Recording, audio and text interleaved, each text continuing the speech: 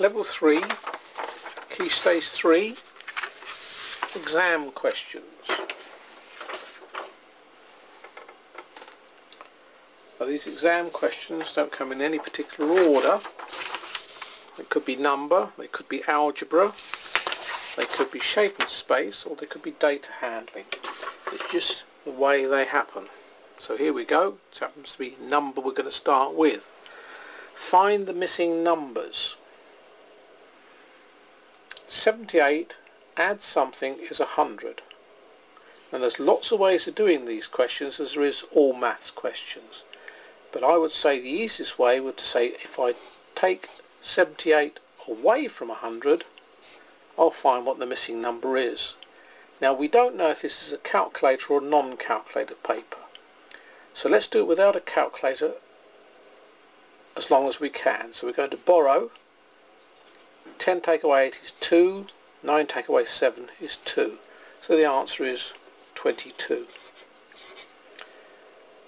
20 multiplied by something is 100.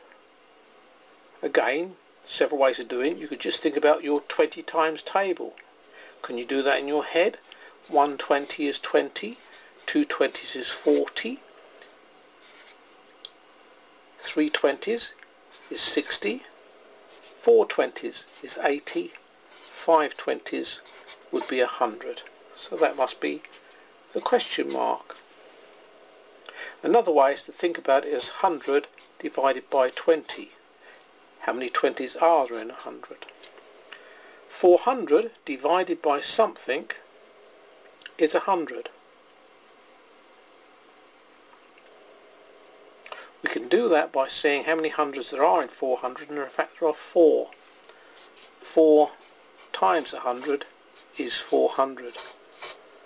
Therefore the question mark is in fact 4, because 400 divided by 100 will give us 4. As I say, these questions can be thought about in different ways. As long as you end up with the answer, that's okay. 85 multiplied by something, which is 2, and then subtract something, which we don't know, is 100. Well, let's do the 85 times 2 first. Now, whether you do this in your head or write it down like I am is entirely up to you. Notice my carry number there. So I've got that this is 170, take away something is 100. So in fact it's take away 70. So the question mark is 70. Find the missing numbers.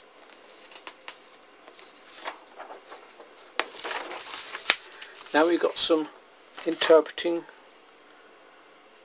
data. We've got information here about 5 students.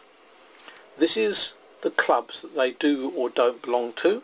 Tick means they belong to it, cross means they don't. This is the pets, whether they've got cats, dogs, mice or fish, rats, and how many they've in fact got. So there's the data. Questions are on a separate sheet, so let's see what the questions are. A. How many go to the tennis club? So we need to look for the tennis.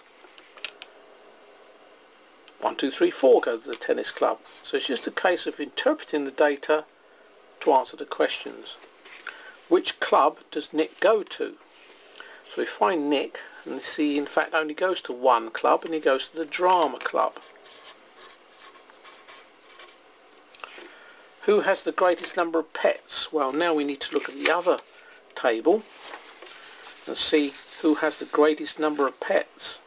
So Sam has got, well, if we add that up, that comes to 4.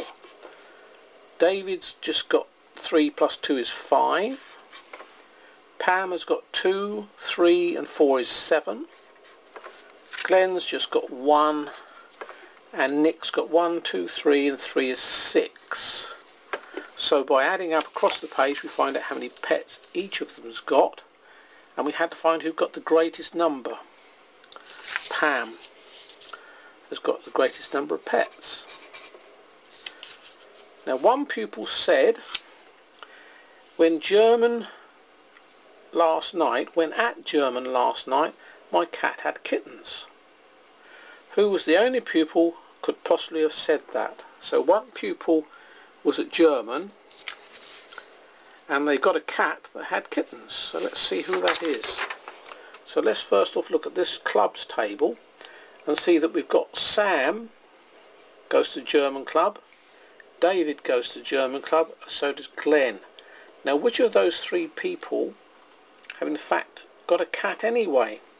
So there's Sam, doesn't have a cat, David doesn't have a cat, Glenn does. So Glenn is the only one that actually goes to the correct club, German, and has a cat. So therefore he's the only one that could possibly have kittens when he went home. As I say, these questions are in no particular order, but they're all exam questions from Key Stage 3, Level 3. So now we're back to number. Add the two numbers to work out the number that goes on top. Complete this number pyramid. So if we add these two numbers together, we get the number that goes on top. If we add these two numbers together, we get the number that goes on top. If we add these two numbers together, we get the number that goes on top. Now how you do this adding, there's no worry about the speed you do it, so I don't think you've got to rush. So you can do it any way you like, even if it means counting on your fingers, that doesn't matter. This question continues, but now we've got the number on top.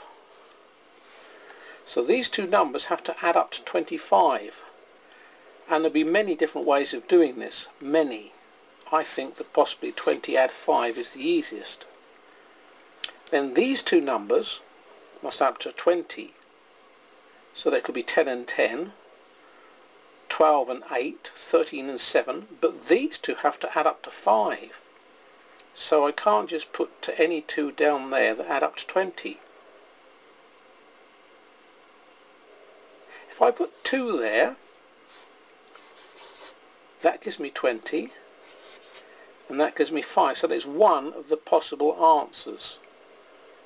But it does in fact tell me to do it again a different way. So let's have a different two numbers that add up to 25. Let's have 15 and 10. So these two have got to add up to 15, and these two have got to add up to 10. So I've got to be careful what I put there. I can't put 4 there and 11 there. I know 4 and 11 will add up to 15, but then I'm snookered as to what to put into there. So it does need a little bit of thinking about. I'm going to go for 13 there and 2 there, because that will make 15, and 8 there, because that will make the 10. There's lots of ways those pyramids could have been filled in. That's just my choice.